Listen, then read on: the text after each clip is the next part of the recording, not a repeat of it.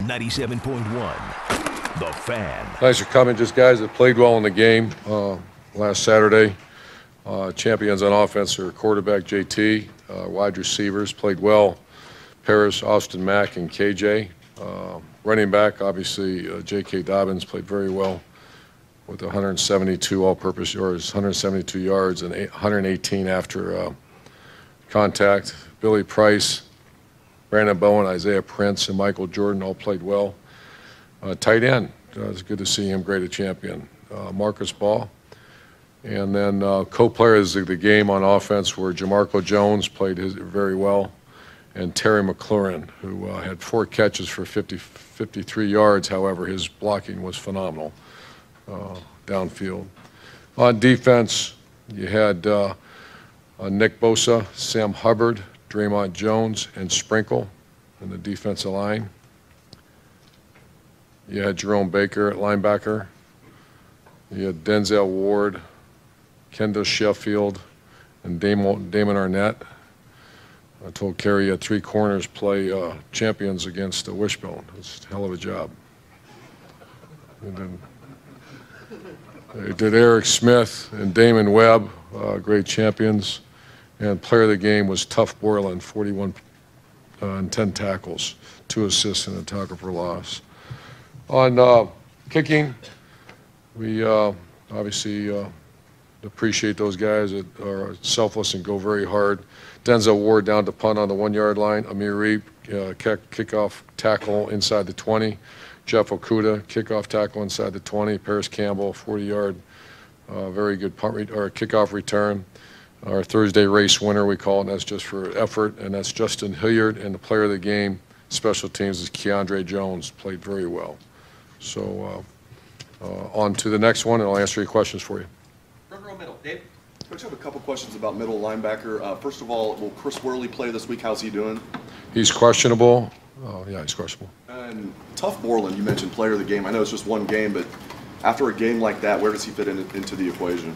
You'd have to ask the defense coaches. Obviously, he's very important to me because he's my middle shield on punt and very good on kickoff return. So, very valuable member and great kid. His personality matches his name. He's a tough guy. One more real quick one about that. Is there a chance, have you guys had any conversations with the defensive coaches about moving Worley back to outside linebacker and using Tough Borland as the middle linebacker? You would have to visit with those guys. I meet with them later today. We'll have those conversations. Second row left, Ari. Urban, when you guys are preparing for a football game, from Sunday to Monday, how much of your thought process is 100% on the next game? And do you ever think about making changes or doing things that you might say, hey, this will pay off in week 9? Sure. What's the balance there, and how do you? Well, you're always growing, and we did some things in this game a little differently than we have offensively. So we're always, especially when it's not working, when it's working very well, you don't make major changes. But obviously, we are still work in progress on offense, and so yeah, we're. As a matter of fact, ironically, this morning we had a very serious conversation about this plus down the road. How do you complement these plays? Have been working very well, and so yes. Play opponents, and not to disrespect your opponents in any way, but you're playing teams that you're expected to beat by a lot. Do you ever use these weeks and like about a month now of games that you're expected to win by a lot to experiment in game? I mean, does that ever? We have. We're not at that point. We're not that experienced. So the question was more appropriate about middle linebacker because who's you have a true freshman. I know he's playing well, but he's a true freshman right now, starting at tailback. So it's not. We're not. I have had those conversations. We're certainly not having that now. Front row right, Austin. Urban, since I asked about getting Dwayne some playing time last week, I just want to follow up. How do you think he did, and how much value do you put in? That was inappropriate. I didn't introduce my dude there. Jake, what's up, man? Good. What the hell are you doing here? Just hanging out? Yeah. Good to see Jacob and his family. All right, I'm sorry. He's replaced me, so. Yeah. Oh, I'd love that. He's working for the Big Ten Network this week. He's replaced you? Yeah, I'm out. So they got my letter. It took him 5 years, though, so. Getting Dwayne out there, I know you said you wanted to do that last week. How much stock do you put in those late game scenarios, and what did you kind of learn about him there? Oh, I thought he played very well. You know, I wanted to let him keep going, but that was my call to, you know, I don't want to score at the end there and not in that game. And, you know, Joe was about ready to come back, so we got to make some decisions. Who's the first one in? They're both, you know, last year was very important to get Joe in the game, and he did pretty well when he was in there as well. So that is so important for backup quarterback spot. Because there's maybe less pressure in that when you put those guys in the fourth quarter and the outcome seems decided. Do you give those more value when you evaluate it than practice reps, or what's the evaluation? Much more value, and like you said, there's not as much pressure. At some point, I'd done that before, where you put a guy in the second quarter of a game, you know, and we're not at that point yet, but you'd like to do that. Front row, middle, Bill, or Benoit? I already kind of touched on this a little bit, but you're in a stretch now where you're playing opponents that on paper look overmatched. What do you want to get out of this period of the schedule when you know what's coming up later, but you know where you are right now as a team? Like I said, there's been times, I don't know if I'd say it in here, there's been times where in my mind and maybe a couple key members of the staff, we started having those conversations. We are not there yet. You know, we got so many issues to fix that were exposed early in the season. And so what am I trying to, we're trying to get better and better, win games. That's all. We're not at that point. In your mind, what are the areas that you think are absolutely critical to get? Pass defense and continue growth on offense. And punt return has still been non-existent. You know, it's no one's fault. We haven't had very many opportunities to return a punt. Punt team I'm very pleased with. Kickoff coverage is a mess right now. You know, we don't have a kicker that can kick the ball. If you notice, one almost went out up in the seats. So there's plenty of things that have a lot of issues that we have to get cleaned up, and all our focus is on that. And it's young players that, you know, so I'm thinking about Nuremberger being our kickoff guy. Those are the questions those are all the things our focus is on those. Front row left, Bill. Urban, you were very complimentary of the scout team on your radio show Yeah, they're last week. incredible. Yeah. I wanted to ask you specifically about Tate, because there are a lot of teams who have to maybe put a walk-on or even put a guy from a different position at quarterback. What has it meant for you guys to have a player like Tate be the scout team quarterback? We won the game because of that. They took a ball. You know, you saw our rivals and other teams that play service academies. You know, there was over 700 reps that went into this. Coach Gianna was telling me. We started this in March, and they took the ball 99 yards on us in 18 plays, 9.5 minute drive, and that's not uncommon. It's not uncommon to have 40 plays in a game against a team like that. When I was at Notre Dame, that happened many times, and we lost Air Force one year because of that. So the amount of time and effort that went into it, also the amount of time and effort that went into preparing. Josh Myers and Wyatt Davis were our starting guards on the scout team, and Tate Martell was playing quarterback. That was legit, and Coach Shiano had a nice visit with our team about that, and no one appreciates it more than our players. And then I guess in general, how has Tate handled being in that role, and when he's out there, like, do you see flashes of what he can be? I really do. I'm really excited for his future. You know, I saw a player in the spring, without getting too personal, that was worried about this, worried about that. It was probably social media, whatever, you know, and it happens in high school when you're at a very successful program and you're a very successful player. And I've seen a guy that has ripped his chest open. I hope it stays that way, and I'll do anything to help this team win a game. Those are the guys with careers that take off. The other stuff, you know, I'm going to transfer here, go do a research project and see how many people fail when they are being given bad advice. So he's handled it very well. Front row right, over here, Jacob. Urban, how do you think JT played this game versus the Oklahoma game? You had to read that question? Try it again. Don't read it. Go ahead. Urban, how do you think JT played versus the Oklahoma game? Played much better. I think the surrounding cast was much better. Obviously, you know, Oklahoma's one of the top couple teams in America, and we didn't play as well. He didn't play as well, but all of us did not play as well, or coach as well. Front row middle, second row middle, Rob. Urban, you want improvement, obviously, but you know that perfection's not possible. You know that. But there's so much noise out there, expectation. How do you find contentment you personally and as the program, you know, not meeting perfection even when it's out there? I mean, JT can go 19 for 20 and there's noise. That used to be a major issue with me. It really is not. And to say I'm not human and I don't hear it once in a while, I try to avoid it. Like, you know, I'm the first guy that, you know, I'll check recruiting and check some things on my iPad. When something's not going well, I just avoid it. Like it's, you know, I ask our players too, and it's hard to at times.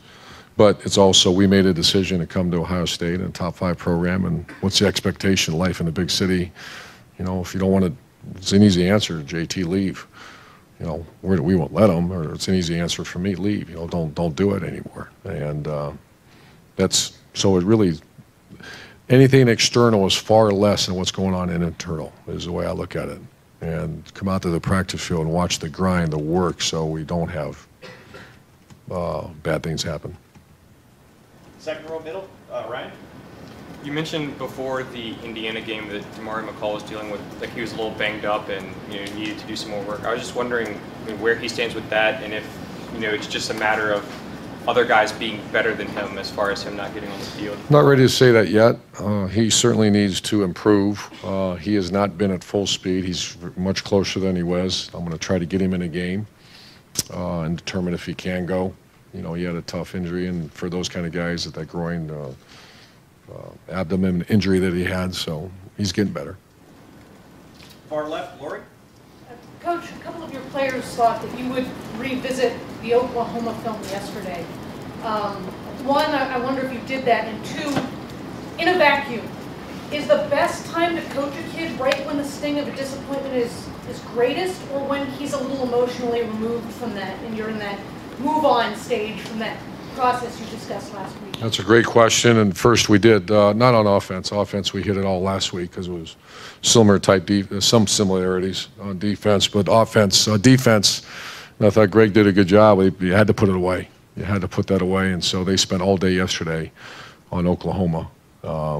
Graded the effort and rewarded the effort in here with me and the team. And then they went to work, and they'll continue to work on, because now we're going to see another spread offense. And then the second part of the question was, that's very good. When do you browbeat them? Do you beat them to death when you lose, as opposed to, no, it kind of depends on the player. If it's a player that needs to be hammered and because of effort, but those players, you know, we're fortunate. I have good guys. If it's a bad guy, they won't stick around here very long.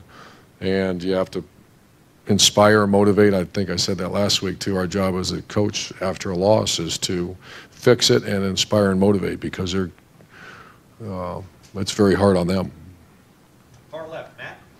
Saw you get, you know, bubble screens, quick passes a lot on Saturday. The ball in your hands. Was that a game-specific thing, or was that when you look at things you need to do, get the ball to Paris Campbell more? Well, for example, you know, we're trying so hard. Their teams are playing pretty soft. You know, like we tried to throw a couple, and everybody's just playing so soft. So kind of the game was, we have a full allotment of a game plan. If they're playing here, you'll see more of these. If they're playing there, you'll see more of what you saw Saturday. So we have that available, and we're going to have more of that available, and depends on how the game's going. And if you remember how the way Army was playing, let's play this smart. Try to keep everything in front of you. Don't let anything over the top, and we knew that. And I thought JT and everybody managed it very well, which means it's going to be a lot of horizontal passing. And if it's the tighter the defense, you'll see more vertical passing. Paris Campbell's role, I mean, we saw him a little bit more like Curtis Samuel last year. Is that your vision for this? Yeah, and he's, everybody can see it. I'm just so upset that we had another holding call. But one thing about that, we had 3 holding calls, and it wasn't because of late. You know, one was very bad technique. The others were just incredible effort. You just got to let go of the jersey. And we had one very questionable call on our far left, but effort was great. But Paris, to answer your question, Paris has that kind of skill set. And final couple questions, far right, Clay. Back to Borland, anything about his recruitment or his rise through the ranks that stands out to you? I just look, Tuff and I are very close. His family's awesome. You know, his dad played at Wisconsin, and I always asked him about if he's related to that great linebacker they had a couple years ago. And he gave me some mishmash answer about, I'm not sure, but I think, you know, So that's the only thing kind of funny about that recruitment. But he's everything you think he would be. Great kid. Front row right, Tim.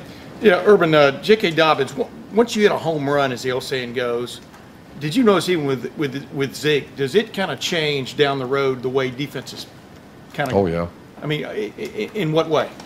Well, it's a threat of, last year, I remember even on the field, people would point out where Curtis Samuel is. The defense would come out and say, just, your defense, you have to keep that guy in front of you. J.K.'s not there yet, but J.K., everybody's starting to see what he can do.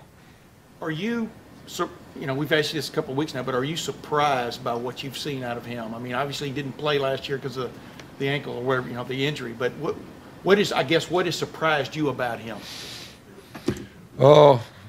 Well, he's from a very small town, so I don't want to see him as an unknown, but, obviously we kind of had a strong opinion of him. We wanted to have it verified as a senior, and he couldn't, so there's a little unknown. I remember going down there in January or December, and great people in the town, but there was some bit of unknown, very much, you wanted everything verified on senior tape, and you got nothing. I think he got hurt in the first play. And spring, I saw glimpses of it. Fall camp is when I saw, watch out, this could be a really, really good player for us. So now how do you play that with him and Mike? Because, there's that thinking that prime running back needs to get some carries to get a roll going in a game. But how do you play that down the road now? Well, everybody, it's not that Mike is a lost soul around here. He's one of the few freshmen, I want to say three freshmen ever to rush for 1,000 yards as a freshman.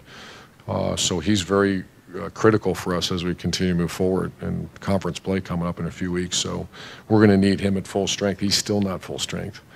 And so we just have to make sure we get him full strength. And he's, I can tell you that Mike Weber 2 years ago, how do I say this politically correct? It was a hard time for me to walk across the street for him. That's not too rough, is it? And then his growth in 1 year, and then by the time this spring and this summer, he was one of our hardest working guys on the team. His commitment to our program is incredible right now, so he'll be rewarded once he gets back full speed. And final question, Doug, front row left.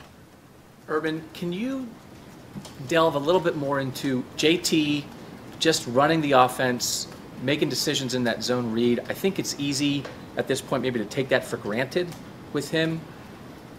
Why is he good at that? What makes him good at that part? But we know that's so important to this offense. And just why is he makes it seem so natural sometimes? Yeah, he's a very intelligent player. He's a guy that works extremely hard. He puts more hours in than anybody on our team. He's very experienced in, and you're right, he's, his grading. Braxton was a guy that was hard for Braxton. Other things were not hard, like making 3 guys miss and run 60 yards. He was blessed with that.